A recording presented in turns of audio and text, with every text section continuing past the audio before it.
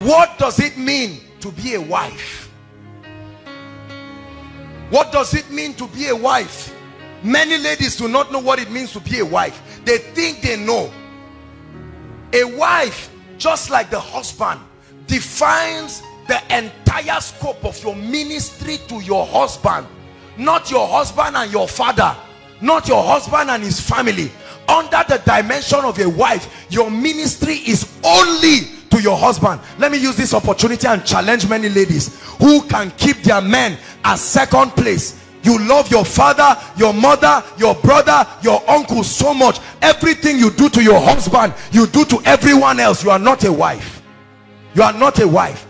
That dimension of being a wife is a dimension that creates an office for the man to feel like the man in your life. That is the dimension where you bring the king out of that man. That is the dimension where you let the man know that you are not like all other men. You are exclusive, and I demonstrate it in every way possible.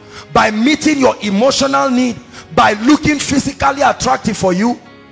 Oh yes. Hello. By now, I know you are aware that physical attraction means a lot to men. If you are not aware, you are hearing it now. Are you getting me? Don't think because you get married. I'm not talking of nudity. Don't get me wrong. Are you getting the point? I'm not talking of nudity and seduction. No, no. But I've seen so many men depressed over their wife.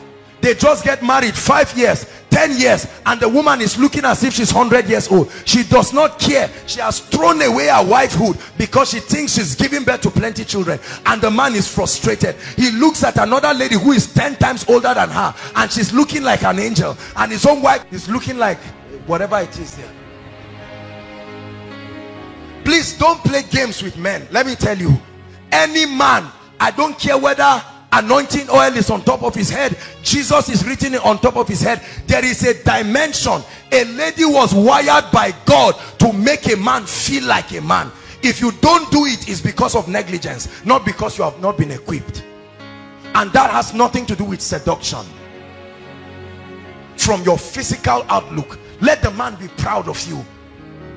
Not a lady that you just got married and the man says, come and escort me somewhere. You just dress as if you are going for a night vigil, and he's looking smart, looking like a young man. You are there embarrassing him, and he said, honey, you can just sit at the car. Honestly, I'll be brief. I'll just come and say, no, I must come. I want to see what you are hiding.